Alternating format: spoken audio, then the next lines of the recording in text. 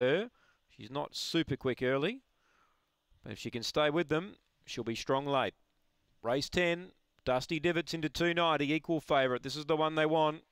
Lights on, set to run.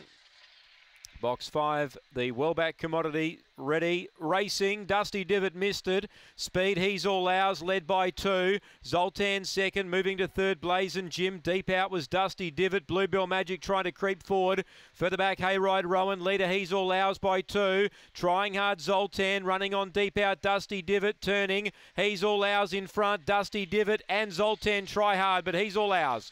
From Zoltan, Dusty Divot. Bluebell Magic couldn't get warmed early. Then Blazin' Jim, last time Hayride Rowan.